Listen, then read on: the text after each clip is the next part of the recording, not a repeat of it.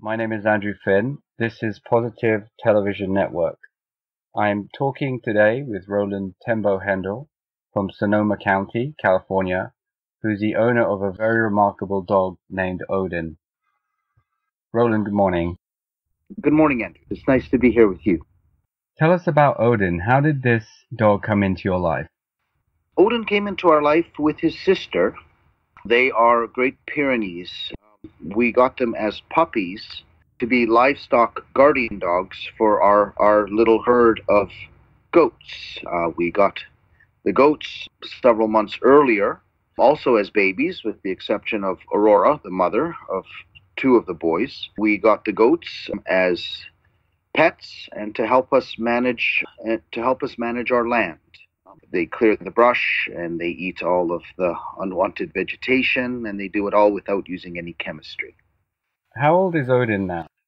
Odin and Tessa are both about a year and a half old. We still refer to them as the puppies, in contrast with the other dogs that we have on the property. So he's not so old. No, they're still just puppies. It's hard to believe. It's a very large breed. That just makes his story even more amazing. Yes, it is hard to believe.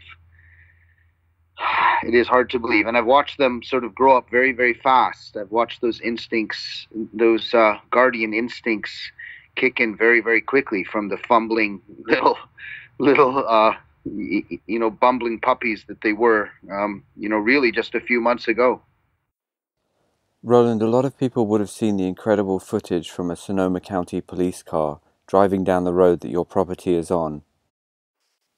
Yes, Andrew, that police car drove exactly down my road and right by my place. If you see in the video, there is a fence on the right-hand side, a wooden fence. That fence was made by my neighbor just earlier this year. My property is the one immediately preceding that fence.